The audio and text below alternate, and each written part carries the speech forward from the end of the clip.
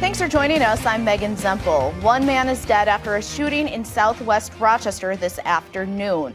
Rochester police were dispatched just after 2 p.m. for reports of a shooting at 1201 Broadway Avenue South. One man was transported to Mayo Clinic St. Mary's, and despite life-saving measures, the man did not survive.